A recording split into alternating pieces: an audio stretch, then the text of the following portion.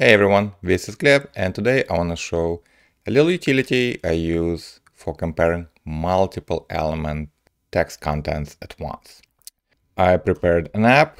Let's open Cypress. It's just a static page, so we don't have to do much to run it. End-to-end testing, Electron, prices, just loads the page.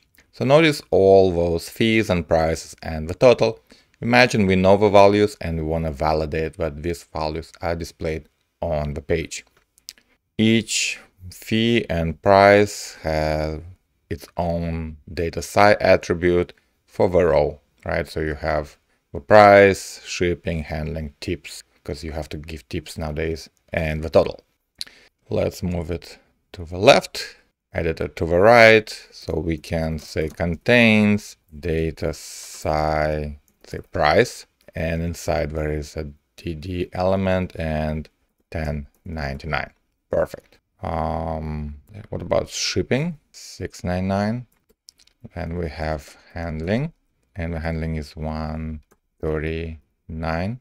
By the way, notice Copilot is adding this up, so it shows total, but this is incorrect. So we're gonna change it to tips 199. And now total 2136. Perfect. We can simplify the code just a little bit. We are repeating ourselves, creating this long selector. We can say, for example, const TID. So we give an ID and it forms it. So we can say TID price, for example, TID shipping, TID handling, TID tips, and TID total. Okay, great.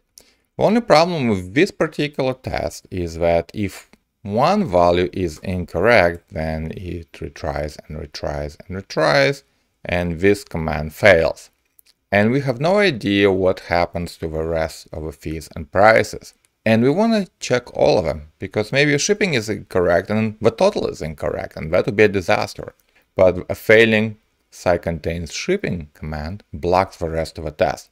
We would like to grab all these values at once and validate them all at once and report all the incorrect values. So how could we do that? Well, we can start by just moving everything into an array. So I'll say names, and all those values like price, shipping, handling is there. And then I'm going to bring the library that I use every time pretty much in all my project, and Cypress map. Not Maple, we're not in Canada, but map. And the cool thing what we can do is we can say get in order names. And so get in order names is this query command that comes from Cypress maps. You can pass a list of selectors and it will give you each element for that selector, all in order using comma, but like it does it in a special way so that you get the elements in order of selectors. Okay, but we need to form selectors, so we need to take names and map it to ID. Okay, perfect. So notice right here, get in order, grabbed all those elements. Now, once we grab the elements, we want to map it, and this comes from Cypress map. That was the original name or factor for naming Cypress map, because it provided map. And each element has inner text property. And now we can say should and say deep equal, and what are the values? Well, the values that we use right here. Okay, so now we're checking all the values at once, and notice cy assertion truncates long objects by default, but we can change it. Cy config truncate threshold. Okay, so now we're printing the whole thing. Now, when you have a long array of values and you say it's not equal to another long array of values, it's kind of bad, right? Because you don't see easily, at least, which values are different. In this case, the second value, I believe, yes, is, but you have to work hard to actually parse it and say the second value, but which value was it, which element?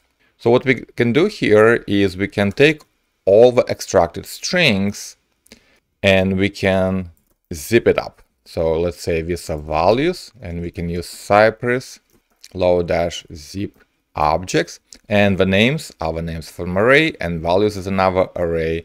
And now we get an object, and here, let's see if Copilot gives us a right answer. Okay, close enough, but so that would be $10.99, $6.99, and 39, 91, 30. Okay, almost right there. Okay, so the whole object is equal, and we have nice assertion. And let's say we change two of these values, like handling and tips. So now we have almost the same situation as a long array. We have big objects, so we don't know which properties are different, but we know they're different. So let's improve that. We can use another method from Cypress map called difference. And we're gonna pass the expected object there. And what the cy.difference would do, it will take the subject object and the expected object, and it will look at each property one by one and say, do you have the same value? If yes, ignore it. But if you have different values, it will create an object and put each property there, and it will describe how they're different. So if nothing is different, then the output should be empty. Okay, but now notice what it says. Computed the difference, and by the way, you can see what the difference was right here. Expected object, the current subject with different values. These are values from the page. And then it describes it like this. Property handling. Actual was $1.39, expected $0.39. Tips, and so on. And this message only has how this object with differences is different from an empty object, right? And the cool thing, if, for example, if you don't have a property, it will say extra, true, right, for the total, right, and the value of a total property. And for example, if you have an extra property that you expect, like total z, right, it will do it as well. This is a missing, right? I expected to find the total z property, but it was missing. Excellent. In the future video, I'll show how we can make the cy.difference even better by using predicate functions instead of providing hard-coded values.